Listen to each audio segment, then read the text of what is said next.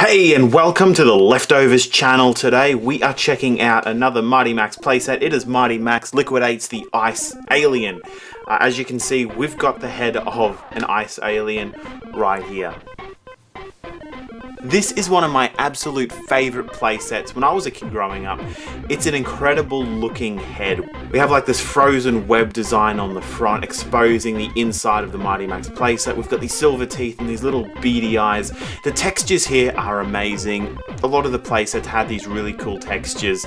There's one reason I really enjoy setting up the lights like I do for these episodes, just so I can show you as much detail as possible within the line work and what they were doing with the molding and stuff here on the Mighty Max playsets. We have a peek at one of the monsters coming out as one of the tongues. I always thought that was a bit corny, but again, it's a Mighty Max playset. There's going to be a few corny things contained within.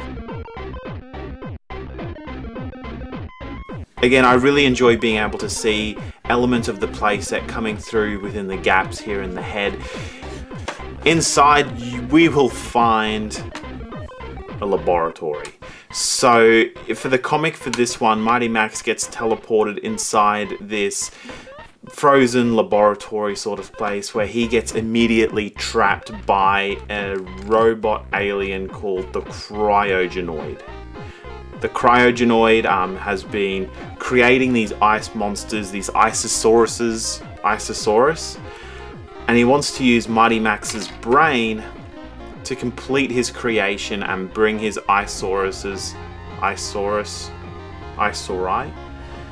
bring his monsters to life using Mighty Max's brain.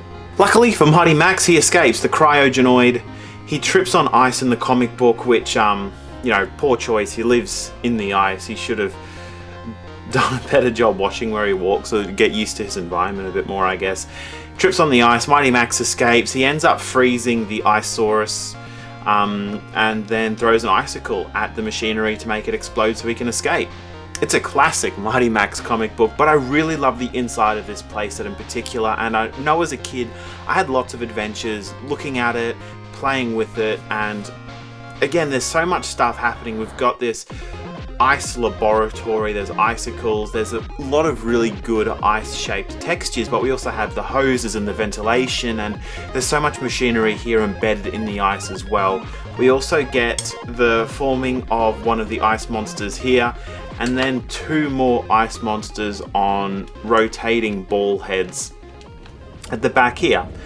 Mighty Max Liquidates the Ice Alien also had its very own TV episode called Out in the Cold.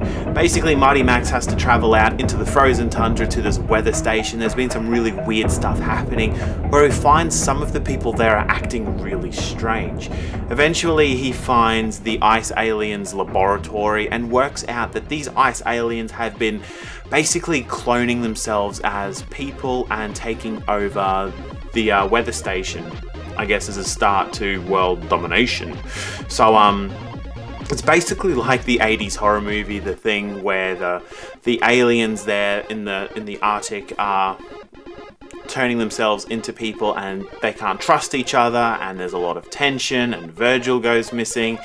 It's actually a pretty decent episode, well worth checking out, and it follows the theme of this playset really, really well.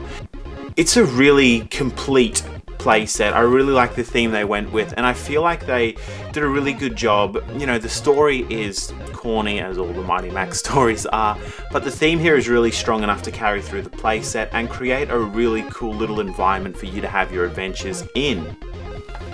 So packing it all up, I think my biggest gripe with this place has to be the tongue thing on the outside, especially because you can lose your alien head on the outside of the playset. One thing I liked about the Mighty Max playsets, especially as a kid, is that you could just package them all up and they were safe to travel with you, to keep with you, to throw in your backpack, to leave in your toy box, and you're not going to like start losing pieces, because there are a lot of small pieces here. This set doesn't help you do that. This set's got a piece you can lose right there on the outside, and looking on eBay you'll find a lot of sets without the Iceosarus heads. I was lucky to find this one. So again, a really awesome set. Few small flaws, but overall, if you're a big fan of the Mighty Max series, if you love the themes that they started creating within these playsets, then this is definitely one to check out.